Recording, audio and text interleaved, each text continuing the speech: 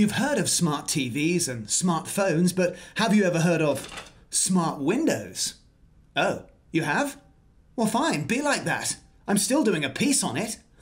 Bet you didn't see that coming. Oh, you did? Well, let's get virtual.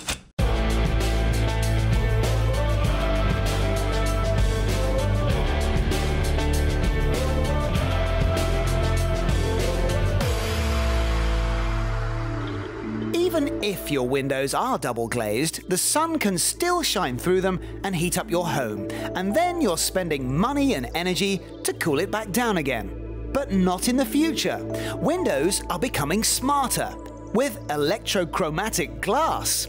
A tiny microscopic layer of metal oxide particles are built into the glass in a pattern that allows light and heat to pass around them. But hit them with an electric charge and they move to another layer that can change the tint of the windows, blocking out not just the light, but also the heat from the ultraviolet rays of sunshine in summer.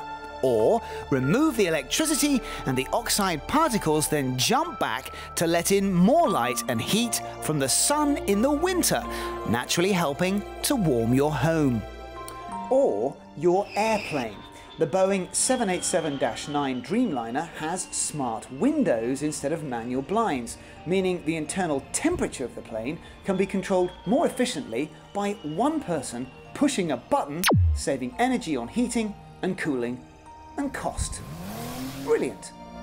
It'll also mean huge financial savings for giant skyscrapers and businesses globally, thus less energy required, less creation of global warming gases, and savings of literally trillions of dollars.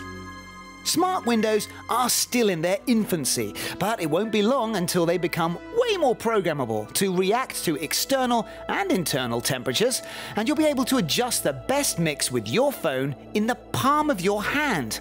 Now that's a window worth seeing through.